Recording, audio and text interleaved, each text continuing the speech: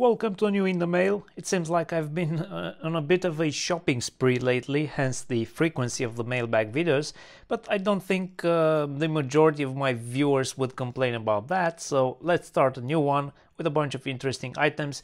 And my first item is this Aqara cube, and I'm sorry I've already removed packaging on this one.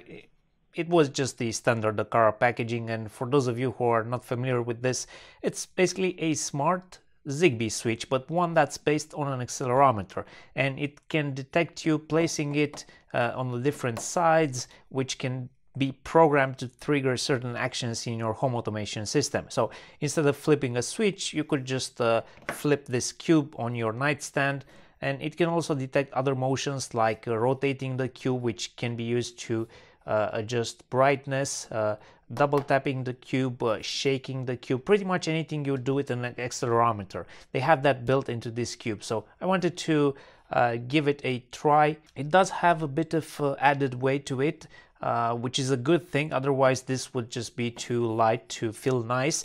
And I haven't used it yet. I just took it out of packaging. I just connected it via Zigbee. I haven't actually built any automations on this, but I'm gonna give it a try to see if I like controlling stuff with this cube from my nightstand. I will not be using this through the Aqara ecosystem, but I would rather be integrating this directly with Zigbee to MQTT into Home Assistant.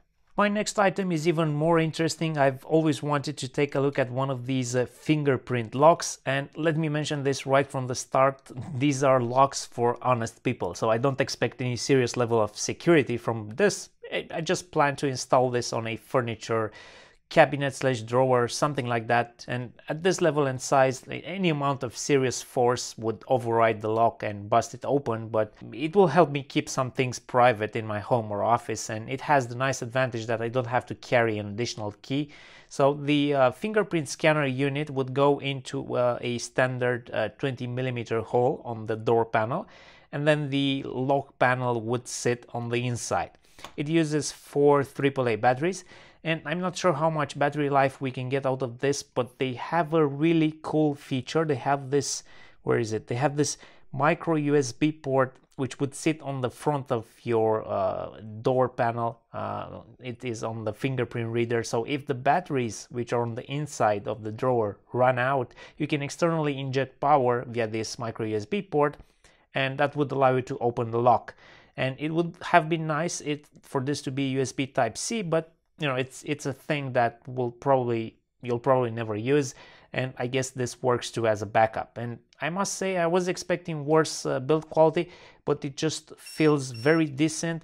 It responds pretty fast to fingerprint reads, and yep, I quite like what I get for the money. And it just has this like 5-second delay when you open it. It will stay in the open position for like 5 seconds, and it's really easy to program different fingerprints. I don't know, I believe it supports at least 5 if not more fingerprints, so plenty to go around. The sponsor of this video, PCBWay.com, is a professional PCB manufacturer with excellent quality and fast turnaround times. Right now they're running their 5th annual PCB design contest, so if you have some PCB designs that you'd like to submit, you can do it for a chance to win one of the interesting cash prizes they offer. You could also try them out for many of their other services like 3D printing, CNC machining, and manufacturing services in general.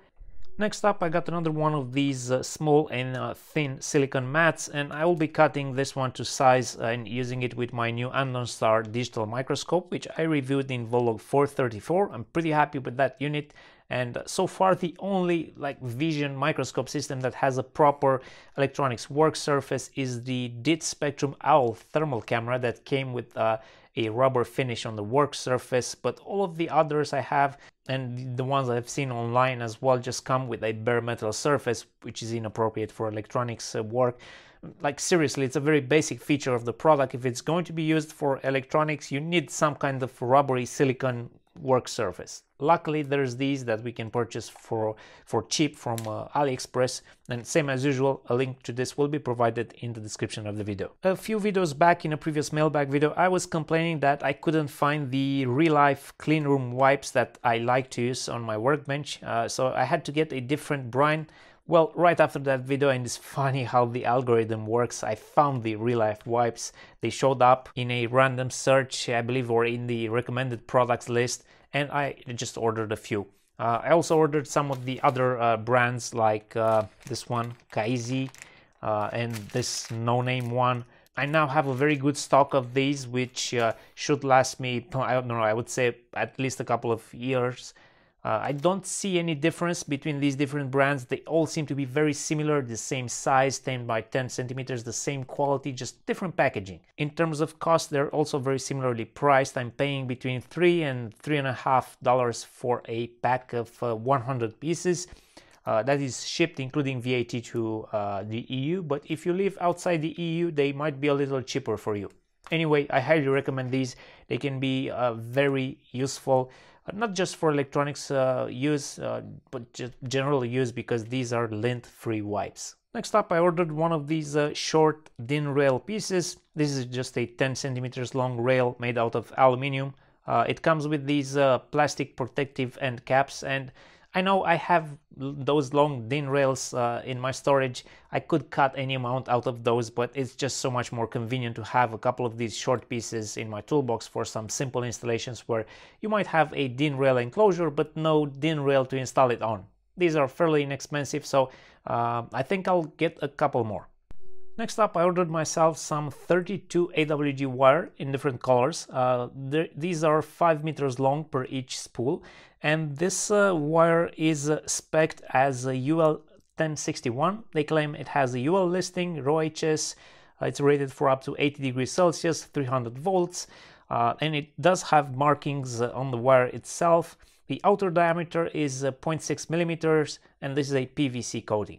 There should be like 7 individual strands of tinned copper inside this wire, and I plan to use this for very tiny repairs, mods, bodges, stuff like that when I'm working on PCBs. I also have the 30 AWG silicone, but this is very thick insulation, so I wanted something that's thin, just like these, that can be used for quick repairs, and I'm pretty happy with what I've received. And they also have like a wide selection of colors. A link to this will be provided in the description of the video. Next up, I got a very interesting looking Apple Airtag mount, and this is like a 2-piece mount. You practically hide the Airtag in the sandwich, which is designed to attach to a standard bicycle water bottle mount. So it will be perfectly hidden in there in case someone steals your bike. And unlike other places like under the saddle where thieves might be smart enough to search, I'm pretty sure this will go unnoticed for the average thief. So yeah, I think this is a very good idea, and I'm gonna be installing one of these on my bike. And if you search on Amazon or AliExpress, there is a number of different products for exactly this purpose. They're all ingeniously hiding an Apple AirTag somewhere on the bike, so do check out the links if you'd like to add some kind of protection against your bike getting stolen. Next, here is a replacement, not original, handle foam cover for a JBC 245 type soldering iron piece. And I do have a couple of the original replacements, but when I saw this one for 85 cents, I just had to have it, maybe just to compare it with the original one. So here is in my left side an original JBC, and here is the AliExpress version. Definitely a different color, slightly shorter, and a slightly bigger internal and external diameter on the replacement part, but still I think this will fit just fine if you just can't get the original. Next up, I got a set of these very fine cleaning brushes, and they advertise these as cleaning brushes for the shower head, and I don't really have a problem with my shower head. It's a good quality German brand called Grohe. The shower head sprinkler system is made of some sort of silicone material, so it does gather rock deposits, but it cleans really easy when you just apply a bit of pressure and rub on that silicone. It just flexes and it releases the deposits very easily. However, I thought these miniaturized cleaning brushes might be useful to keep in the lab for general purpose stuff that I might need to clean at some point. They were also very inexpensive at under $1 for this set. Next up, I got a set of these PCB cleaning brushes, and these are the stiff type. They do have a metal handle, hence why they probably claim they're ESD. Definitely good cleaning action judging by the stiffness and the shape of the hairs, and I was just imagining how things would go with this metal handle if you just go on cleaning a PCB with some mains charged bulk storage capacitors and you accidentally touch one of the leads on the capacitors.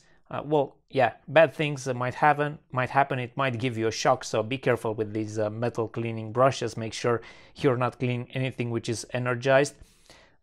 These are more expensive than the simple wooden handle cleaning brushes, but these stiff hairs will do a better cleaning job. It's the first time I'm getting them, but I paid like $4 for a set of 2, so that isn't too bad either. Next up, I have a pair of RFM95 Lora modules, and these are the popular Lora modules from Hope RF. They are based on the SX1276 chipset, which in this case I assume is just custom marked for these modules to say RF96 on the chip. What's weird is that I ordered these in the 868 MHz variant, and according to the documentation, the RFM96 markings belong to the 433 MHz band, so I'm a bit confused by that. But on the back of the PCB, we do see some different markings, and this one is clearly marked as 868 MHz. But ultimately, I believe these should all be based on the same chipset. I believe maybe just some different impedance matching network depending on the different frequencies, and I don't plan to interface them to any particular system. So not a big deal if I would have received a different frequency. Here's another very interesting smart home type product. This is a miniaturized Wi-Fi connected ESP32 based display unit which is built into this cute TV enclosure. Doesn't this look very cool? And it's not just the hardware, but also comes with this very interesting demo. When you first power it up, it creates an access point where you connect with your smartphone, and it brings up the simple GUI in the browser for connecting to your wireless router. You provide the credentials, then the system connects to the internet and starts pulling data like date, time, and weather over the internet, and it's based on this location code that you need to input. And I find that to be very interesting and a very nicely polished product coming out of China. Not sure if they're copying an existing product or if it's an original, but nonetheless it's very cool looking.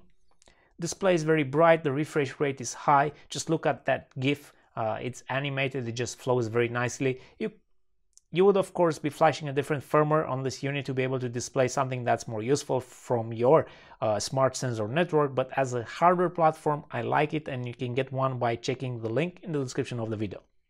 And my last item in today's video is probably the most interesting one, at least for me. This is a DSLogic Plus logic analyzer, and I've been using one of those clones from AliExpress for years. That worked with the Saili software, but it's only good for up to 24 MHz. So recently when I had to probe a 40 MHz SPI bus, I couldn't do it. So I looked around and I said, well, let's spend a little more and get the proper Saili logic analyzer to support the company and all of that. And for some reason I was expecting something like $500, which I was ready to spend to improve my measuring and data logging capability for these digital buses. But man, when I saw that I can't use the baseline product because that only goes up to 25 MHz, and I needed to get the Pro version which starts at $1,000, I quickly realized that's outside of my budget, so I had to look for alternatives. And on top of that, $1,000, I would also have to pay shipping and import tax, so it was a no-go for me for the Saili. I mean, if you can afford it, it's probably the one to get, but definitely too expensive for my use case. I don't know how often you need to use a logic analyzer, but the last time I used one was like 2 years ago. And it's true, when you need it, you need it. So I was looking for alternatives, and this showed up in my searches. This is the DSLogic Plus model. This one is about $130 shipped. There's other models in their lineup, but even for the most expensive one, you would pay like $400 for the top of the range 32 channels, and which is still very affordable. But with this medium range model, the DSLogic Plus, I get 16 channels, 400 MHz sampling rate, but that's only valid in 4-channel mode. I get plus or minus 30 volt voltage input. I get adjustable threshold values. I get this nice aluminum unibody. It has USB Type-C interface. It has deep memory sampling. It's pretty awesome and it should have me covered in the logic analyzer territory for many years to come. They also claim this 3-year warranty, but you know, warranty from China, take it with a grain of salt, as they might require you to ship the device back to China if something happens, and that will cost you similarly to purchasing a new unit. These are the accessories that you get in the box. So these are definitely good quality probing wires, not what you would get with the very cheap logic analyzers.